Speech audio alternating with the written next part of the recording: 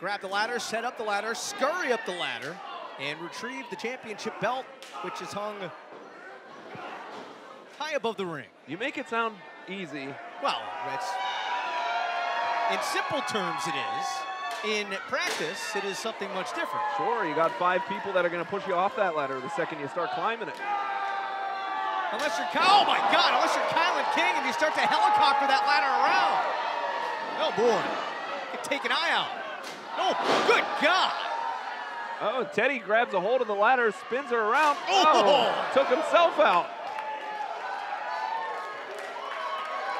KiLynn King taking out every competitor so far. Oh!